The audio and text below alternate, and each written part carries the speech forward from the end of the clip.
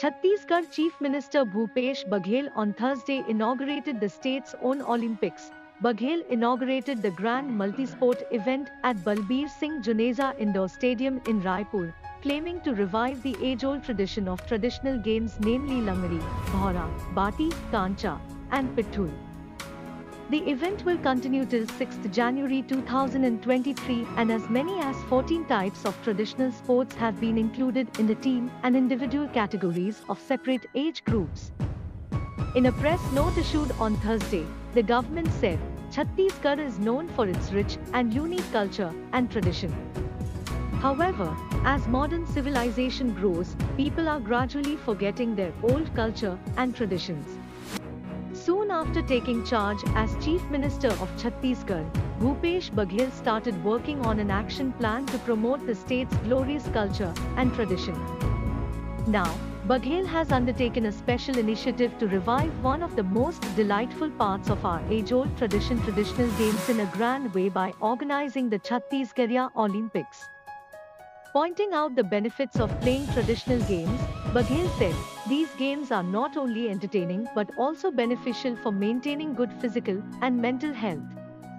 In rural areas, children, elderly, and youth all will engage in these games for entertainment and to keep themselves fit.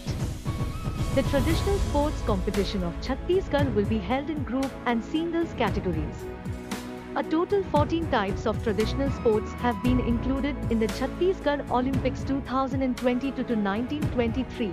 The games falling under the team category include gilli danda, pitthul, sankli, langdi race, kabaddi, kho and kancha. Similarly, games under the individual category include billas, fukdi, gedi race, bhaura, Indian spinning top, 100 meters race and long jump. The Chhattisgarhiya Olympics will be organized at 6 levels. The first is the village level that will be of Rajiv Yuva Mitan Club. The second is the zonal level in which there will be a club comprising 8 Rajiv Yuva Mitan clubs. Similarly, at the development block urban cluster level, district level, divisional level, and lastly at the state level. Besides, there are 3 age group categories, including the first category for participants till the age of 18 years, the second for the participants under 18 to 40 years of age group, and lastly for participants above 40 years of age. The state government also issued a rule book and they have been sent to each district. Commenting on the inclusion of games that are not part of national games, officials said the government is already promoting national sports with all resources, and the aim of this event is to promote local culture. The aim is to provide a center stage to the village-level sports so that a feeling of pride for the culture is inculcated. Secondly, to channelize the energy of the local youths, which is very important for our society, said a senior official of the Chief Minister's office. Experts believe that the 3-month-long tournament will help the government connect with people, especially the youth of the state. The strategy behind this mega sport event is to generate the feeling of regionalism among the people, especially the youth voters. Youth affiliated with Rajiv Yuva Mitan Club will be key in organizing these games, said an officer. Some believe that the event is a first of its kind, but has limitations.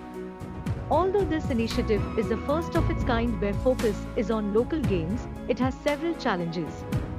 Many games included in the event are only played in the plains of Chhattisgarh. There are many games of Tiavan Bialis which are not included. Secondly, the reach and involvement can be increased if the rules of these local games are institutionalized first, as there isn't any documented rule to play these games, especially langdi, bhaura and kancha, said Harsh Dubey, a political commentator based in Chhattisgarh. He further said that if the good players come out of this event, they should also be given preference in government recruitment under sports quota.